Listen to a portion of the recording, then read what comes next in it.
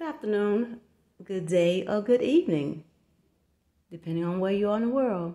And welcome back to another segment of Just Spontaneous Healthy Meals with VBeautiful. Yeah, I'm back again, y'all. And before I start, I would like to welcome our new supporter.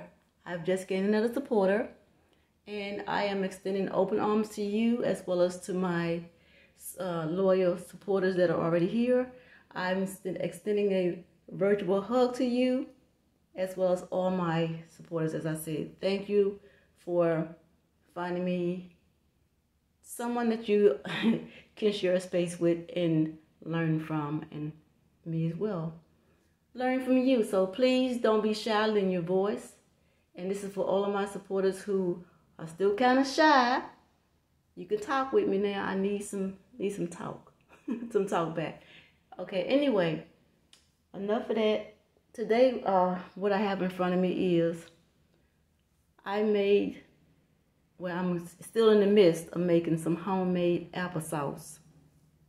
Okay, so I could move my camera, but I don't want to do that because get things out of whack. So this is still hot. The applesauce is the apples are still hot, and this is how it looks. Okay, and in the back is what you see. I use some Granny Smith apples, some cinnamon. I use some coconut milk, some coconut sugar, and some water. Very simple. Okay, now if you don't want to use any of the spices, you can leave out the cinnamon, as well as if you don't want to use any sugar, you could take these two away and just have your apples and your water. But if you do want to spice it up some, that's the way to do it. On the sides, you see I have a lemon and a lime. And the reason why they're on the side is because I opted not to put them in the applesauce. You could use the lemon or lime juice as well as the zest from them. You can use one or the other, or you can mix it up. So that's just there just for a prop to show you. You can also add that to your applesauce depending on if you want to have a little more pop to it. As for sugars, you can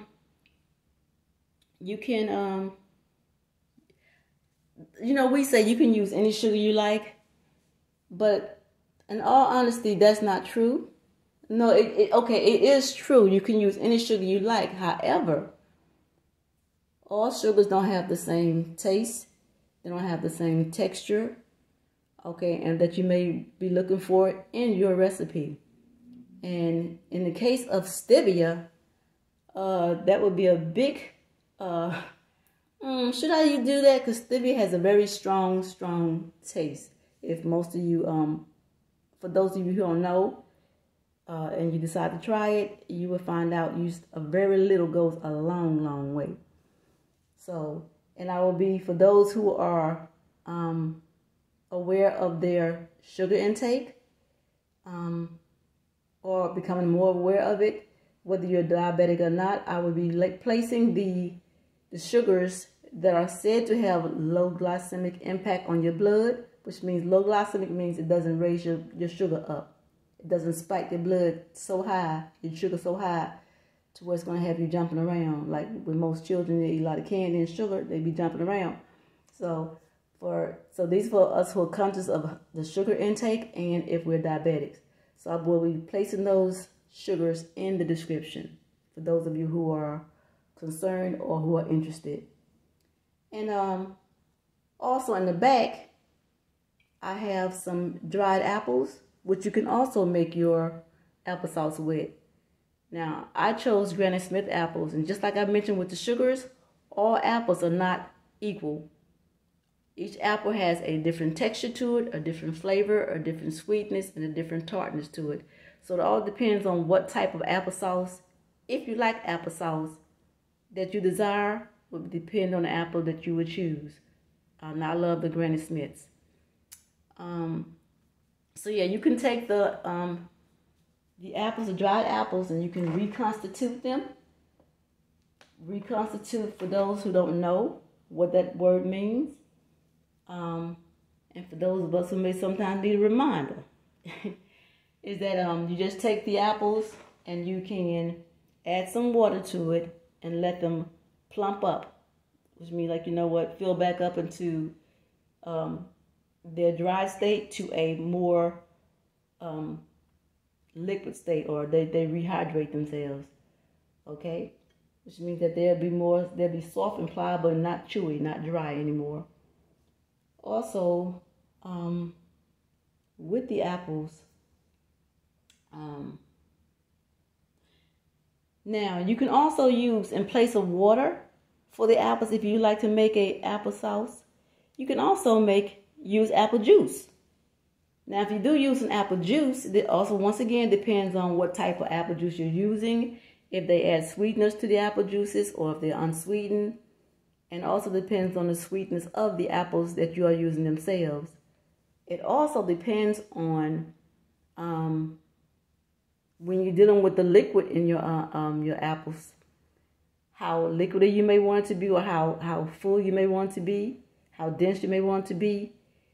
Also keep in mind the apples that you use will also be a factor in how watery or how full, or thick your applesauce will be. Because as you know, most of us know, apples contain their own water, their own liquid. So even though you add liquid to the applesauce, to the apples, they're also going to release their own liquid, their own juice. So be mindful of that also, so that you won't overdo or underdo, depending on, again, on the apple that you use, your applesauce. So I think I covered most of the things I wanted to cover here. And so once the apples cool down, all you gotta do is spoon it out the pot. I'm gonna do it over here, spoon some out the pot. They're not cool, I'm just giving an example. Okay. They're soft enough now, and it don't take you like 15 to 20 minutes before they're soft. And so either you can just smash it up like this, with a fork or a potato masher. And if it's, depending on the consistency you want, you can even put it in a smoothie and do a little, not a smoothie. You can put it in the blender and do a few pulses in your blender to get the texture you want. As you see, you may not even need that because it's just so good with using a fork. And so one more little thing that I did, y'all. Now, y'all know apples are full of a lot of goodness. Okay, a lot of vitamins and things like that. So this is how it's going to look. My applesauce is going to look. Okay, it's looking. It's looking right now. So, and with that, I decided, you know what? I'm going to use these peels to make some apple tea.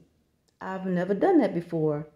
And it just came to me. I'm like, you know what? I normally eat the peels because, apples are full of fiber. And so I just normally eat them the way it is. But I decided let me make some apple tea. I never seen it on the market, but I bet you it's out there, because everything that we humans or human beings think about is out there somewhere in the market. And I'm sure it's out there somewhere in the web. So I just decided just to boil the skins. I didn't add any sweeteners to it. Nothing to it. So what I'm going to do is, in front of y'all lovely folks, I'm going to strain it. I have them also next to the apples that I was making applesauce with. And I'm going to strain it. This is all I did. I just put them in the pot. Okay, like this, just put them in the pot. The peels, that is, or the skins. And I'm going to strain it into this glass here. All right, let me get this right.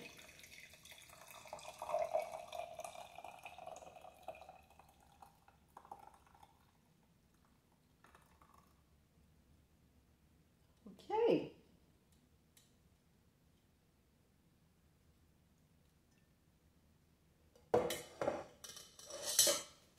So we see how the liquid is looking.